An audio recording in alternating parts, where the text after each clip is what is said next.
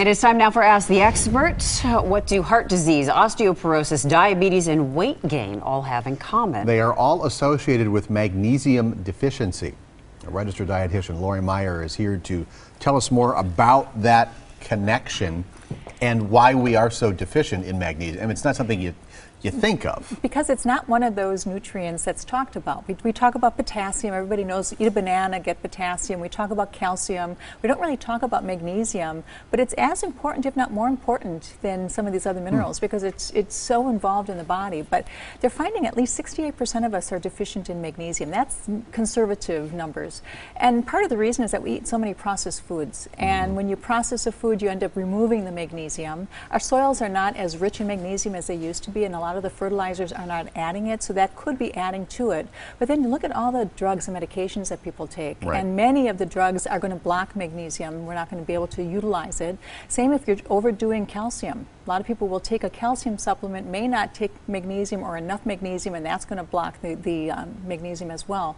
And then certain diseases, if you have chronic disease, your body is just going to use more magnesium. So we can see it really is becoming more of a problem. So if you are deficient, what are some of the symptoms? Well, there are quite a few symptoms that you would think, well, you know, that could be anything. And I say if you have enough of these, you want to really kind of take a look at this. We're finding that magnesium, it's so critical in so many enzyme activities and metabolic activities involved with insulin utilization, involved with using our food and with obesity. So some of these symptoms are ringing in the ears. I mean, you could have that. It doesn't necessarily mean magnesium, but it could be. Irregular heartbeat, that's a huge one for magnesium if you get any arrhythmias.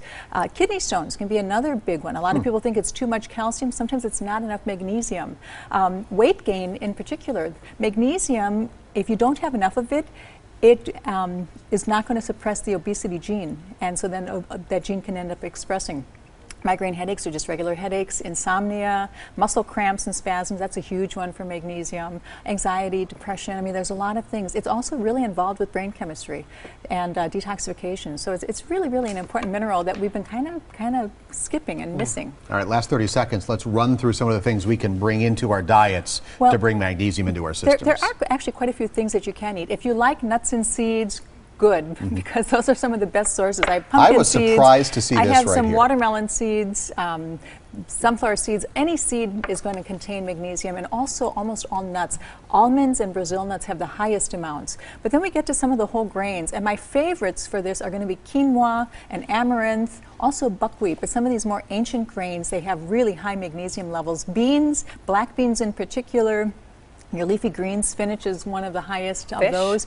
Fish does, and the highest fish is halibut. So all you halibut lovers, make sure that you eat some halibut. And then quickly chocolate. And then chocolate. I mean, it contains magnesium. A lot of people think, oh, I'm craving chocolate. I must be magnesium deficient. Well, you probably are because most of us are, because it doesn't really have that much, but there is still a little bit of magnesium. So if it makes you feel better to eat your chocolate and say, I'm getting my magnesium, go ahead, do it. When we go to commercial here, I'm going to work on my magnesium deficiency. Got a question? Here's how you do it. Send an email or leave a voicemail at that number right there on your screen.